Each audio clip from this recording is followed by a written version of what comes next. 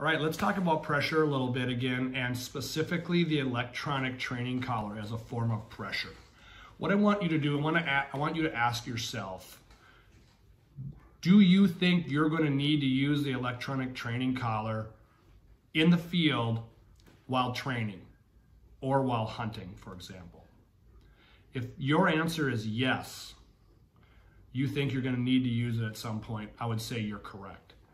One of the biggest reasons why you probably will need to use it, there's really two main reasons. One is the farther a dog gets away from you, naturally it becomes more independent.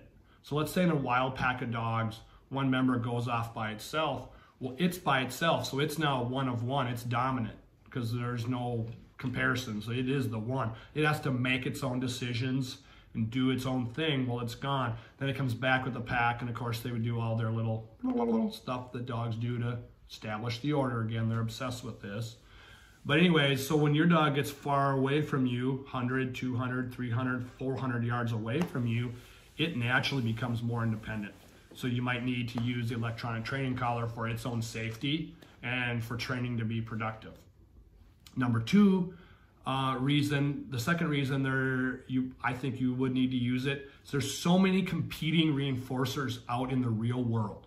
Out where you're training or hunting, there's sights, sounds, and smells that are beyond your control, and your dog can reward itself by smelling something, seeing something, chasing something, eating something. If you can dream it up, a dog can like reward itself for misbehavior by doing this, or run around and find the bird or bumper when you're trying to blow the whistle and get rewarded. So it's a whole different situation than like training in a gymnasium with the door closed, or training in an aquarium, so to speak, you know.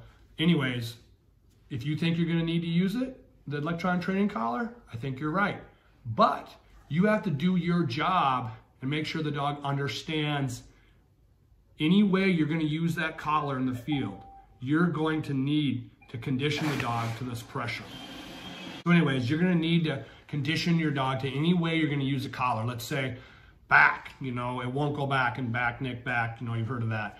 Okay, this is something you've already done before. Your dog's running around, won't listen, you're going to recall it. Here, toot toot with the whistle, and you're going to correct it. You've already done that in the yard, in the basics and transition training. You've done that. Dog won't take your cast, and you're going to use indirect pressure. Toot, Nick, toot. You've already done that a bunch on land and water. So land, the tee, water, swim by.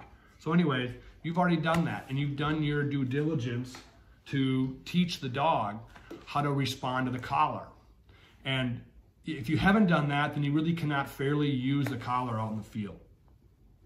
So in the dynamic do it yourself, I'm going to walk you through all this, and that's why I have to see the video clips of you and your dog, so I can say, look at that, that's good, or no, we need to do this. And I can read your dog, I can read you and your body language, and there's so many things that are so important as far as your dog and you that I need to see to give you the best feedback, to be fair to your dog, be thorough, to do this the right way.